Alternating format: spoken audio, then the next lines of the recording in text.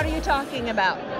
The people side of technology, the people side of hospitality. Mm-hmm. The difficulty that every corporate level C-suite encounters is that there's a great deal of management going on, but there's not a whole lot of leadership going on. Mm-hmm. And that is demonstrated by what the consumer experiences when they go into a restaurant or they drive through a restaurant. They're not getting the same kind of interaction that the corporate folks think they should be getting. Sure. And that has to do with the lack of leadership that's being passed down to the local managers. Sure. So what are a couple of the key takeaways you want attendees to have from your session tomorrow, since you are the day 2 keynote speaker? Yeah.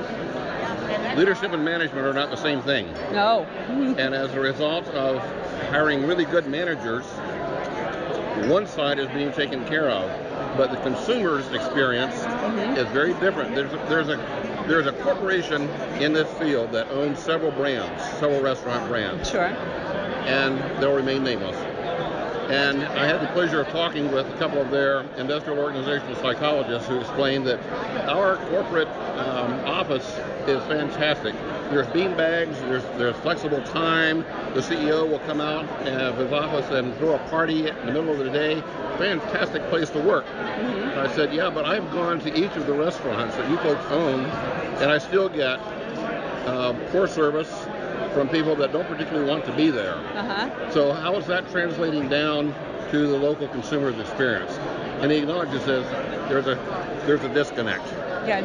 So what I encourage folks to do from the C-suite in corporations all the way down is develop the leadership side of their management team all the way down to those that are responsible for supervising those who interact with the consumer.